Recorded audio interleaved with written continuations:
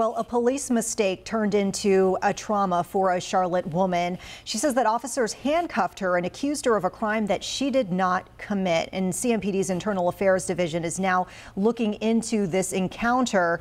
But the woman says that she wants even more accountability, and she spoke exclusively with our Brianna Harper and shared her story as well as the changes that she hopes to see. It's been more than a week since this incident first happened, and that young lady tells me she just recently stopped having those traumatic flashbacks. Yet still, she says she plans to do whatever she can to ensure this type of false arrest doesn't happen to anyone else. Last Monday was like any other drive back home to Jay Horne's West Charlotte neighborhood.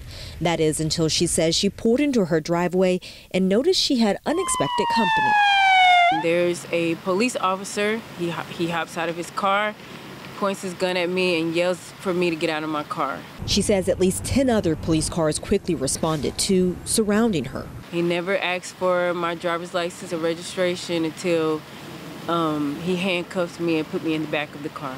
I'm just confused, like, what's going on? No, I mean, I have a clean record.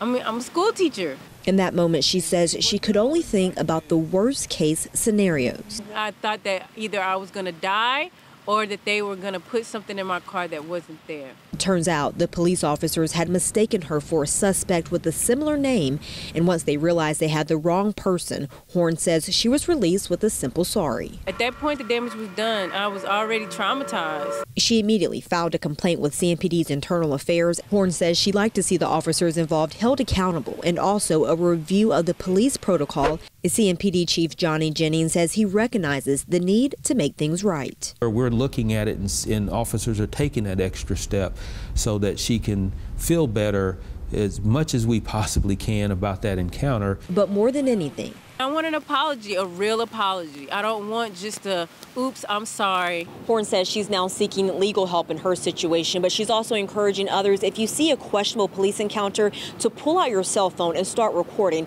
just as a safeguard for all those involved. Reporting from CMPD headquarters, Brianna Harper, WCNC, Charlotte.